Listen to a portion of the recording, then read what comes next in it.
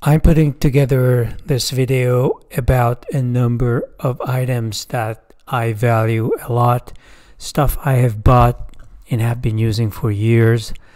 Some of this stuff is actually featured on my shopping page as well, but most of it is not. A lot of it is small items, so I don't necessarily include them on my landing page, but I do put in a link for each and every item discussed in this video below. So if you're interested in investigating, you just need to scroll down and click. The first item I never write out without is my Oakley. The Oakley I have is much more expensive than this. It's a titanium piece. I think it would cost about $400 to get it now, as of late 2023. I have obviously the titanium frame. I have a glass that adjusts to the light levels so you can use it indoors and outdoors. And I like understated styling, which is similar to what you see here. And this is just an example that you can get a brand name set for not a lot of money. I think $50 for an Oakley is not a lot of money, and if you take care of it, you can use it for maybe a decade or so. If you go for metal like titanium, mine is now 20 years old, so it's going to last even longer. I have a prescription lens. I have this light adjustment feature in the glass. I have a color saturation enhancement coating on it, so I really maxed out on it. You don't have to. But the thing is, when you ride a twig, an insect can cause serious damage. So I don't think anybody should be riding anywhere on a bicycle or motorcycle or scooter without wearing some kind of an eye protection. And of course, speaking of eye protection, I also have my brand name helmet. I actually don't believe you need a helmet unless you ride fast. If you don't go faster than 20 miles an hour, you don't really need a helmet. It's highly unlikely that you'll salto over the top of your head at those speeds and hit your head. However, to protect against cold weather in the winter, like from around just under 50 degrees or so, from November to March, I do wear something like this. I paid $200 for it.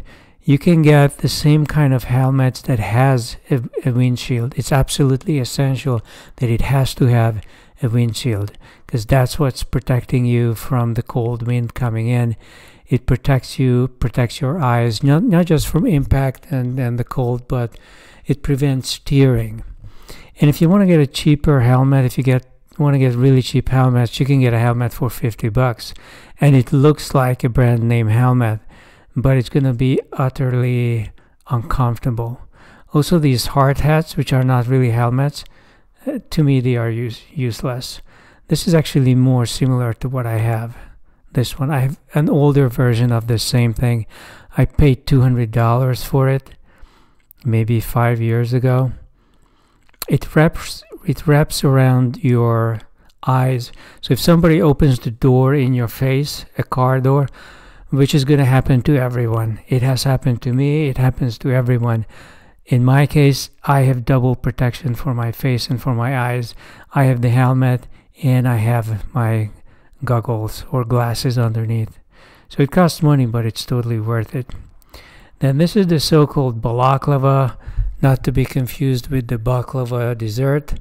This is for winter riding, and it's a total lifesaver. I buy only the pieces that are 100% cotton, because I don't like plastic against my skin. They are reasonably warm. What you're really buying this for is that it's going to prevent discharge in your nose as a result of the cold weather, which happens to a lot of people. I know it's happening to me. And it also seals this area that's not protected by any of your helmets, or even if you have a full face helmet, it's not going to protect your neck. You have a scarf, but there is that little gap, and I have to close that little gap with this thing. And even if you take off your helmet in the cold, you still have something on your head to protect you. So useful, so inexpensive.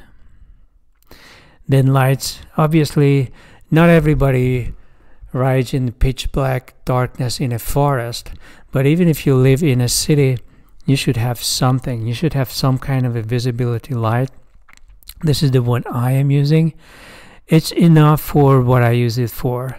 In other words, so long that you are in an urban area, this is going to be enough. It's actually more than a visibility light. It's not as bright as they claim as it is. I mean, 120 feet, no way. But it's better than nothing. As far as a light for the rear is concerned, I don't like these combo packages because they cut corners. I bought a separate rear light. And this is much fancier because it's not only metal, it's not just plastic, but it does have a brake sensing feature built in, which I think is really, really neat. As you brake, it senses that the bike is trying to stop, and the light becomes more intense. You can even buy other rear lights that allow you to use them as a turn signal. I tried some of those. I found them to be really complicated and intricate, so I gave up. But having brake sensing, I think, is a nice feature. Not to mention that it's a good-looking light. Here is the rear mirror I recommend. I now use a larger mirror, but to be honest, once that gets worn out, I'm probably going to go back to this one. If you have a folding bike or a separable frame bike, then having a compact mirror that sort of stays out of the way, or even is quick release so you can just remove it if you fold the bike, is really helpful. If you have a folding bike, you can place it anywhere you want to place it. It's easy to remove it.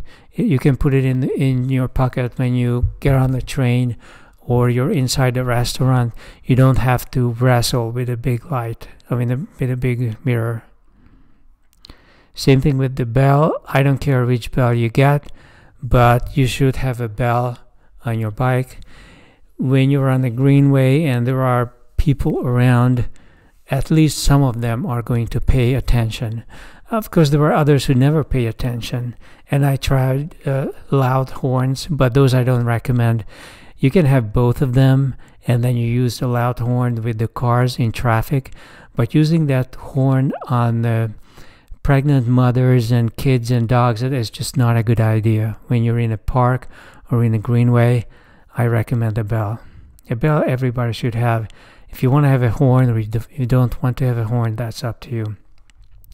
These are valve extensions, and if you're riding small wheels, especially if you have a big complicated hub, either an electric hub motor or a bigger hub gear set, it's going to be really tough to get most of the pumps in. And this totally eliminates that problem. It sticks out on the side of the wheel, and you can choose the angle, so it's not gonna be in the way as you fold the bike, but you will be able to easily inflate it with almost any pump there is. There is no obstruction of any sort, and the whole set only costs $5 for both wheels, so I definitely highly recommend it. As far as my ride videos are concerned, those are shot with a GoPro. GoPros are not cheap, but as far as image stabilization is concerned, I think they are the best there is. I once had, in fact, if you look at my early videos on my YouTube channel, I started out with a $50 cheap camera. It's really awful because it shakes so violently. You basically get what you paid for.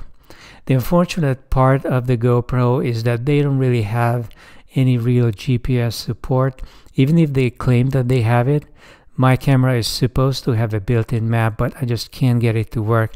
I've even sent it back to them and they sent me a new one, and the new one has the same problem. So the reason for the GoPro is really the quality of the video, and the image stabilization is a big part of that. There is a way, in fact there are several ways, that you can use software to track your GPS and to layer speedometer and map data over the video once you're done. Hot hands in the winter, I always use them. I would not be able to ride without them. I use them in my shoes as well. They have toe warmers as well, but you can also just use the hot hands. The thing is, whatever you get, don't get too many because you have to use them up in one season. If you try to use last season's hot hands, they kind of expire after a year or so. So instead of heating, when they are brand new, they will heat you for 8 to 10 hours. But once they get older, it's going to be more like 20 or 30 minutes. So I have half a bag left over from last year, and I just ordered a new pack because the old ones just don't do much. Cotton face mask.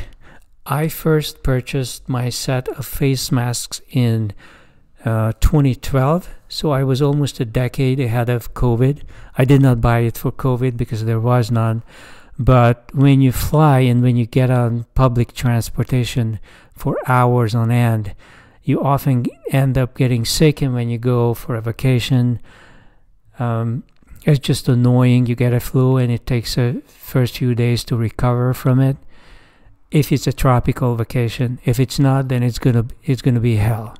So I bought it for that, but ever since then, I have been using it even on the bike. If I don't want to put on a balaclava to cover my whole face, like it's around an autumn weather, around 50 degrees, then I might use the face masks because it's so useful. And I don't believe in destroying nature, so I don't use the disposable masks. I use all 100% cotton washable masks like the ones you see here. For t-shirt, I don't like polyester. I don't wear plastic against my skin. So for riding, whether summer or winter, I use this brand. I think this is a really good brand. Very nicely fit and holds up really nicely over time. The ideal solution would be a silk t-shirt, but I have not been able to find one. It would be expensive, I have no doubt, but I would cough up the money just for a couple of them, just for riding. They have the same characteristics of not absorbing water without being plastic. So if you can't find a silk t-shirt, you have two choices. You can go for the polyester t-shirt, or you can get a high quality 100% cotton shirt like this one. And if you don't like the sweat, you may want to take it off in the summertime if you have the body for it, or carry a replacement. Carry 2 or 3 of them. And going into a little bit of personal care, when I was new in New York, like 20 years old, some of the older, more experienced riders told me that unless you put cream on your face and you ride in the winter, within 5 years, your skin on your face is going to look like a shoe rag.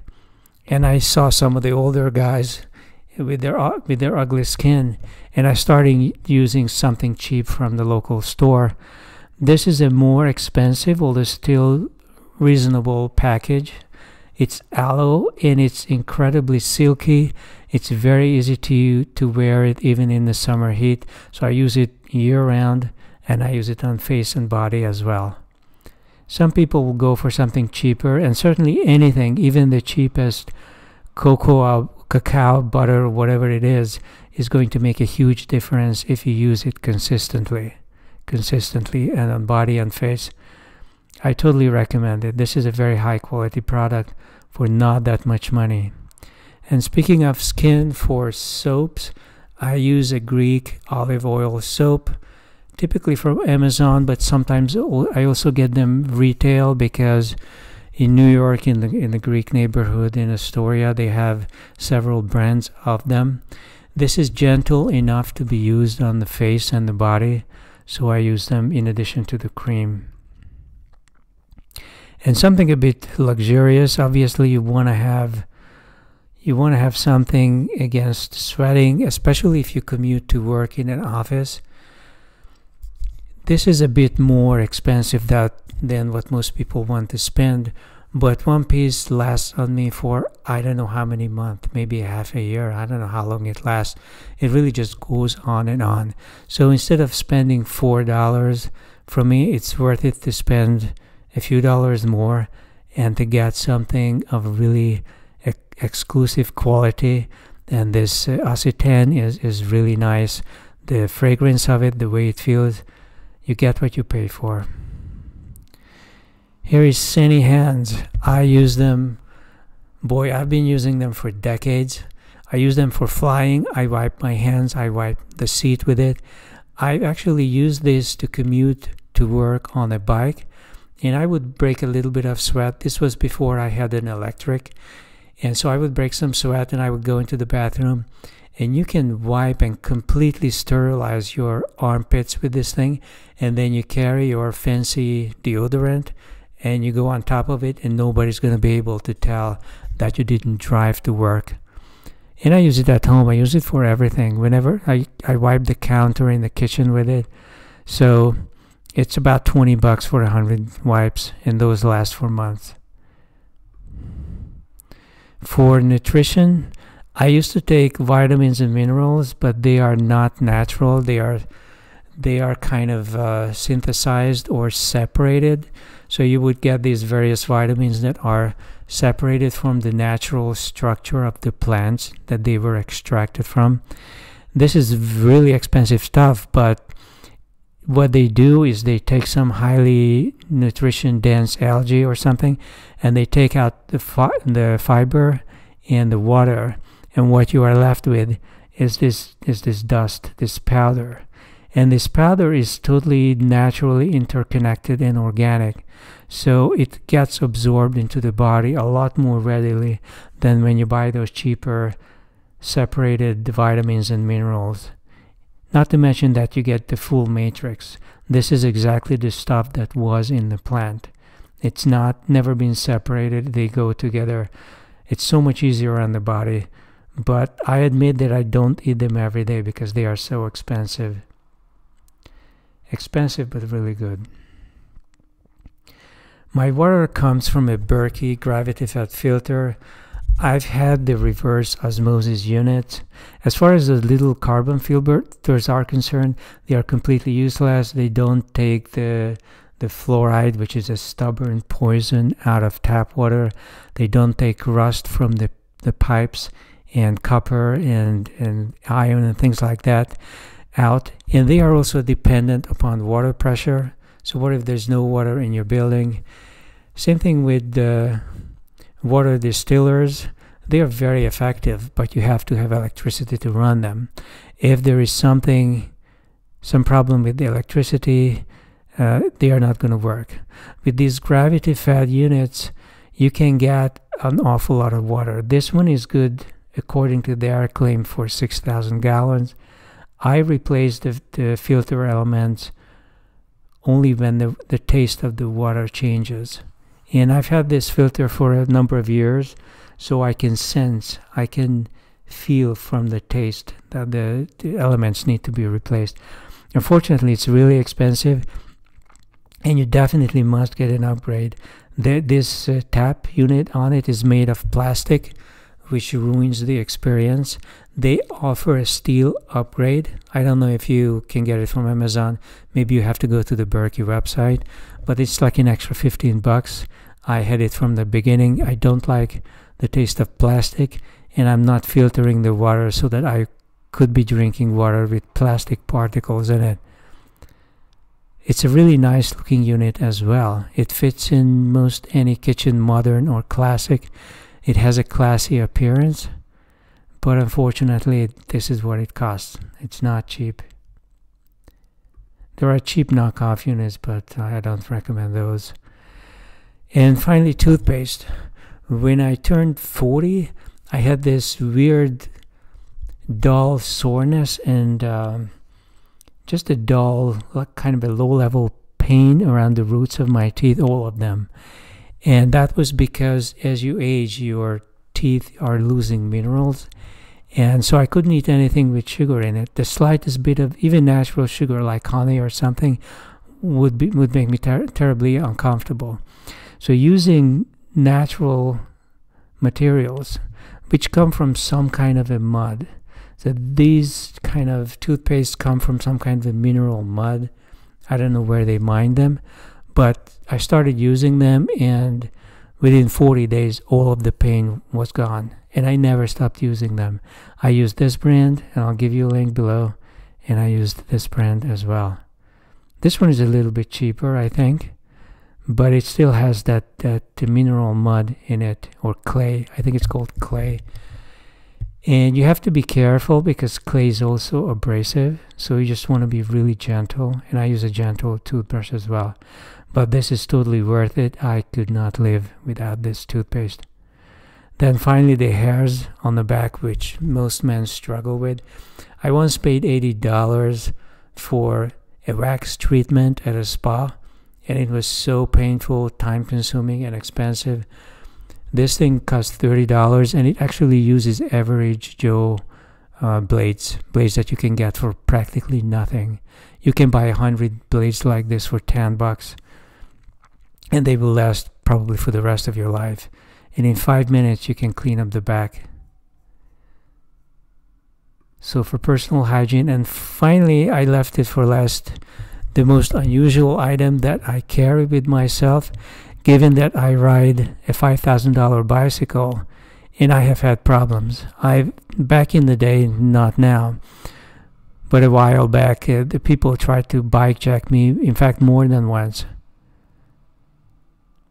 So just in case somebody starts an argument, I want to make sure that unless they have a gun, they don't have much of a chance. It's up to you if you want to go to this extreme, obviously.